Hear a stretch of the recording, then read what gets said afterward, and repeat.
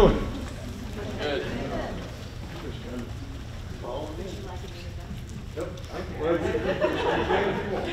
Well, he says he doesn't want an introduction, but I think we are really pleased here to have Governor Jim Justice with us, who in his first term certainly has been committed to growing tourism and jobs in West Virginia. And I think there's no question that he loves West Virginia and loves West Virginians. So please join us in welcoming Governor Jim Justice.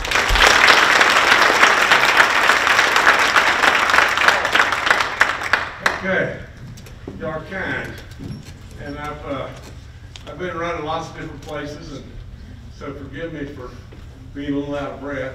But I guess, you know, in thinking about it, CPAs, all the good work you do, there's no point in me just belaboring the good work and just going on and on and on about that, because you hear that all the time. You hear from politicians that are going to tell you, oh, we love you, we love you, we love you, and on and on and on. And I've had the opportunity to work with many of you forever because I'm a business guy. And I see wholeheartedly every day what you really, truly do. You know, I could tell you funny stories and all that kind of stuff and make you laugh a lot. But at the end of the day, really, when it really boils right down to it, when we, as a business community, have a problem, who do we run to? We run to you. All the time. All the time we're running to you for advice and knowledge and to get us out of trouble or to help us through a tough situation or to help us with financing or all the different things that you are trained to do in many ways. Now, the one thing that I would caution you a little bit about is just this, is in the world it takes all of us to turn the wheel. And oftentimes, you know, I've said this many times, but a lot of times if you had to hope for something, you know, maybe you would hope for being in a deal on a land purchase with a doctor. Because doctors are in such command of life and death that oftentimes we think we can do things that we can't do. We think sometimes as business guys that we're CPAs and we can do what you can do. And that's when we get in trouble, because we can't. You are a star in a spoke in the wheel that's real. Now, from the standpoint of what's going on within the state, let's again just tell the truth. Let's just be real. You know, when I walked in the door, and I'm not patting myself on the back, but honest to God, if you had looked at the books that I'm looking at, you would unequivocally say, you got to declare bankruptcy. There's nowhere to turn. I mean, it's all over. This state is gone and beyond gone. Now just think of the numbers. I'll tell you the numbers real quick, and you've probably heard this before, but it's really important that you hear the numbers. You know, when they shoved the books in front of us in the middle of January, you're halfway through the year. The year ends June 30. And they said, Governor, we got bad news. We got bad news because this year we're going to be $219 million short. And I said, hold on, time out. You have a constitutional amendment that prohibits that from happening. What's going on? Oh, well, the wheels just flew off and we're just way upside down. But that's not the bad news. The bad news is the first year that you've got to formulate a budget and submit it to the legislature now, at your state of the state, we project $497 million short in that year. Now it's all cumulative, you know, so it just keeps adding on. And then a couple years out from that, we're $772 million short that year. Now that was the books. That was the books. So that's where we start. And we started a battle that was unbelievable. Now I'm telling you, and I don't care who you are, you're smart enough to know every single bit of what I'm talking about and know it to be truth. We have had literally a miracle from God happen in this state because we eradicated that $219 million and then we eradicated the $497 million and we turned all of those horrible red numbers into black numbers, and before you know it, in 2019, we ended up with a $511 million surplus. It's unthinkable. It's unbelievable what's happening in this state. It has happened in tourism and everything coming and going. Manufacturing's up, 20,000 new jobs. For God's sakes, what we've done with this Road to Prosperity thing is off the chart. I could just go on and on and on, from education to our veterans to the elderly to the hungry to on and on and on and on and on. I am telling you, you can't hire enough people that are going to absolutely be needed in the future for what's still to come. The stars are all lined up right now. Now, whether you like him or not like him, he's a really, really close friend of mine, and that's the President of the United States. His best buddy is sitting on this stool right here. Now, just imagine that. Imagine that the guy that's the leader of the whole free world, his best buddies in West Virginia, just happens to be your governor. And imagine then all the things that are right on our fingertips that can come. If you don't think the alternative sources or uses of coal, you think it's hocus pocus, you're wrong. If you don't think the petrochemical stuff is going to truly come to West Virginia and the manufacturing is going to really move, you're wrong. If you don't think the pipeline issue is going to be solved, you're wrong. And if you don't think that there's going to be a federal infrastructure program come to America and West Virginia is going to get its fair share of what's going on, you're wrong there too. Now, what if? What if? Again, you're super smart with numbers. But think about this. What if I were to sit here on this stool and say to you, West Virginia today, its percentage of severance income to total revenue is the lowest it's been in 25 years. And then I'd say to you, let's take a poll. What kind of shape do you think West Virginia's in? Well, am I going to live? And all of us would say, well, we're dead. We're dead. But West Virginia is thriving and moving because we are diversifying. Our image is really changing. What's going to happen if our severance incomes do go up? And they go up substantially. What's going to happen to West Virginia with all the different things that I've just told you? More road building. Our Secretary of Revenue is right here. He would tell you straight up as he could possibly be, and he's a superstar, is Dave Hardy. You know, he's doing incredible work, and his numbers are always on the money. They really are. I mean, of all the people around me and everything, Dave is a resource like none other. He is a superstar. But he would tell you just this. He would tell you that anytime, as I would tell you, anytime you're on a rise like we went through last year, you can't stay on this kind of incline. You've got to build in bases as you go. That's what we're doing right now. We're filling in a base. And we're absolutely right on the cusp of going again. Now, there's so much that are right at our fingertips, and you're going to be the engines that propel us forward. You really are. Now, normally I wouldn't be anywhere close to this serious, but I can tell you just this.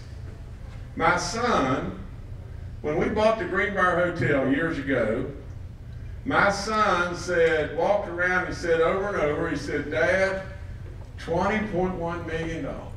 It's got to be the greatest buy in the history of all time.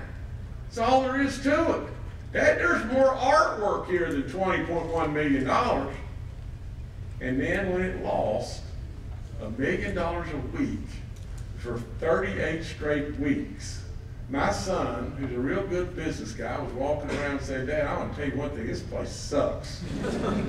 Now, the long and the short of it is just this.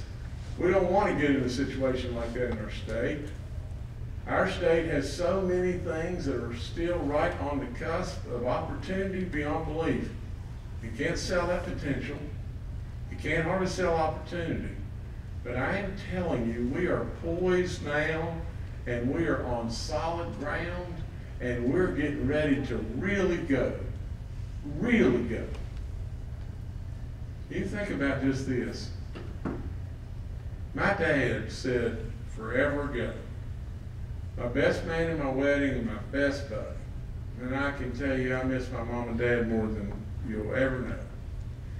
But he used to say over and over, you know, we take this coal and we burn it. And it's too valuable to burn. You know, there's so many properties to this coal, and he really never knew exactly what was what. But he really thought, you know, the coal briquettes and all that kind of stuff, you know, that there was value. Well, today, they're beginning to find ways to make this carbon fiber. Imagine something like this, that you make something that has a real demand today for usage. And you make something that is, get this now, twice as strong as steel and 4 times lighter than steel and won't rust. Think about it. Think about that process today could very well consume 125 million tons of coal, and probably all thermal coal. Now, in the state of West Virginia today, we're probably mining just right around 80 million tons of coal. Now, in the entire country, we're mining about 700 million tons of coal. If we had a player that could come to the table and that player would bring a demand of 125 million tons of coal, it'd be unbelievable. It'd be unbelievable about putting our miners back to work and all the different things you could do there. Good gracious, I could talk till I'm blue-green. You know, you can't imagine the number of people that come. There's a big illumination company that we've been courting and everything like crazy from Wales that I truly believe, you know, we're going to get them across the finish line. You know, there's Clorox. It just goes on and on and on and on. Tourism. Think about tourism just a second. Think about a number that I could tell you that tourism, our growth is 58% more than the national growth. It's unbelievable. It's just unbelievable what is happening right in front of us. And the sky is the limit beyond total belief. So I would let you ask anything you choose to ask. Please let me pause and do that. But then I'd end by just telling you, you know, I'm only here for one reason, and without any question, it doesn't have anything to do with me. I don't need the status. I don't need the ego. I don't need the money. I don't need the next job. I absolutely don't need the next hot tip. I don't need anything except you. I need your energy. It's a snotty job in a lot of ways, because when you're charging up a hill, you take a lot of airs, and when you know you're doing it for you, and you know that really and truly there's nothing in this to gain for me, it's a snotty job. And the only thing I can go on is this, and I tell you this as sincerely as I could possibly tell anybody. The only thing in the world that I run on is your energy. And when I look back, and I'm going up that hill, and I'm charging with everything I got, and I see you there, we're invincible. But if I don't see you there, it gets lonely. And it gets lonely real quick. Because it is a tough job. Now, with all that being said, ask me something that would really be on your mind. If you choose. Yes, sir. I'll give you a softball. My name is Scott Fleming. I'm an accounting professor at WU. We actually have several students here from multiple institutions. I know one of which is a bird hunter.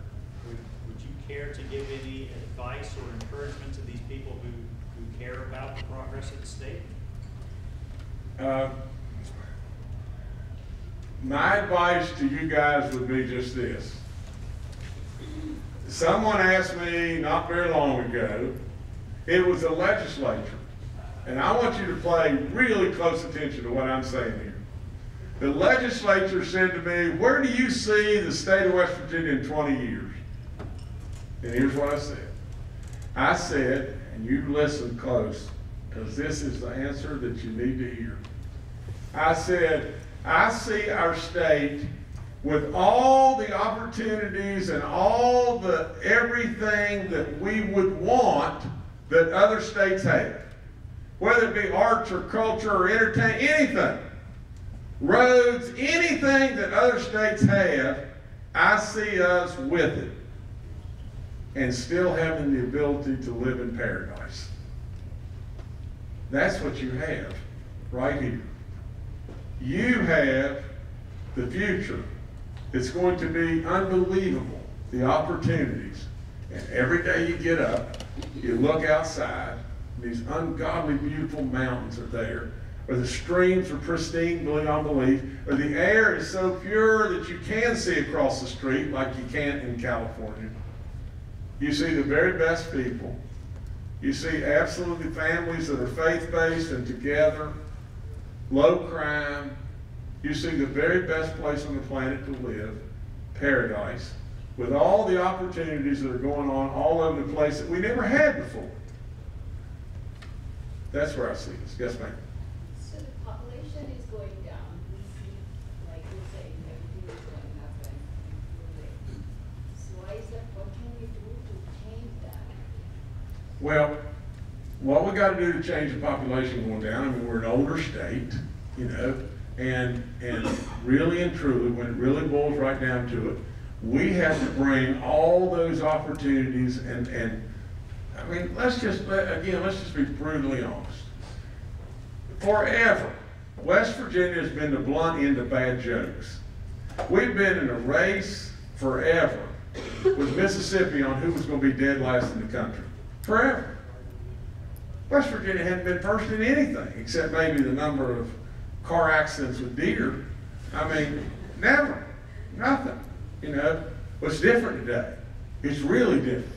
And people on the outside are beginning to think of West Virginia as a diamond in the rough instead of that backward, you know, ignorant state, whatever it may be. Now, as that happens, and you can't do it that quick, it just won't happen that quick. We have more people dying that quick than you can bring in with factories today and have the population going straight up.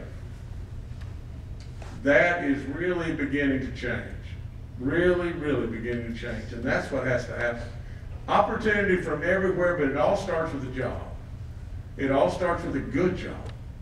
And it all starts with not solely, even though, trust me, I hope all of our coal miners can go back to work, but we ran our entire state on the backs of coal forever. And we need to be absolutely diversified because we have so much and so many opportunities all over the place. That's what we need to be, you know, and we're getting there. It's not going to happen just boom, but we're getting there. Yes, ma'am. Hi, I'm Melissa Boggs. I live in Union, right there in Monroe County. So, Right. My husband and I are both self-employed. He has a logging business, and of course, I'm a CPA. But I think our biggest struggle that we've had of having businesses here, and I've done it for 20 years. He's been in business for 15. Is one, the cost of doing business in this state. When I get done and I look at our books at the end of the year, insurance is outrageous here, whether it be health insurance, which is very difficult for self-employed people to even get, and the cost of it is outrageous.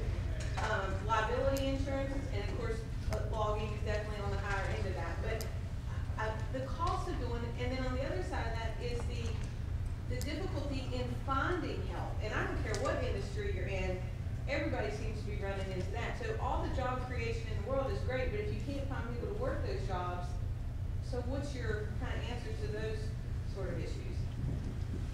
Okay, I would tell you, first and foremost, I'm not an insurance expert, but I can tell you that I have, in my past businesses, or my businesses, we've paid gazillions of dollars to insurance companies to be able to insure us. It's outrageous beyond belief. You know, every day that goes by through workers' comp ratings and all that kind of stuff, we do get a little better, but we still got tons of ways to go there. And as far as the employment, it is a monstrosity of a problem. But you see, and what I'm saying is, you can't get people to work. You can't find them. And we all know that, and that's everywhere. That's all over the place, everything. Now, let me just say this. Why can't you find them? I mean, let's be real again. Because people left because of all the reasons that I've already said. People left for everything. families became disrupted because grandma wanted to have a picnic and the family was in Denver and Charlotte and Atlanta and everything because they had to leave. They had to leave and go get a job. Well, they're reluctant to come back because it's hard to believe. It's really difficult to believe. The other big problem is drugs. Drugs have cannibalized us, and the drug companies have preyed on West Virginia. It's been tough, man. It's really been tough.